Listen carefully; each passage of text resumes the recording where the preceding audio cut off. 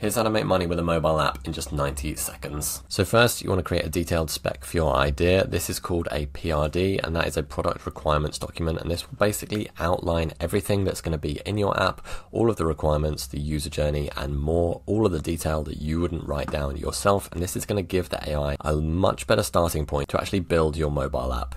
Then you want to create a clear first prompt from your PRD. And why we want to do this is because we want to be really specific about the first thing that we build. We don't want to try and get AI to build our entire app in one go. So create a clear first prompt, and this should include a few things. It should include context, the user journey, any technology you want to use, and some design direction to get you started. Then you want to put that first prompt into an AI app building tool like vibecode or Dreamflow. Then you want to set up your database and authentication. You're going to need to prompt these tools to add Supabase database to your project, and you'll then need to go to Supabase to create a project in Supabase, get your credentials from Supabase, and then connect that back into your app. Then you want to download your app code from whatever app building tool you're using, because we're going to need to actually integrate some other tools here. Then you want to set up a Apple developer account. You're going to need this to be able to publish your app to the App Store, and you need to enroll in the Apple developer program.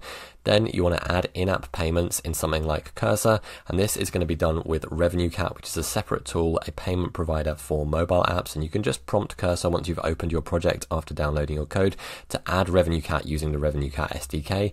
Then you're going to test your app locally in something like an iPhone simulator if you're using a Mac, and then you want to publish your app to the App Store using Expo, and you can use something like Expo Launch to just go straight from a GitHub repository to publishing to the App Store. And this is exactly how to publish your mobile app to the App Store and actually start making money with it.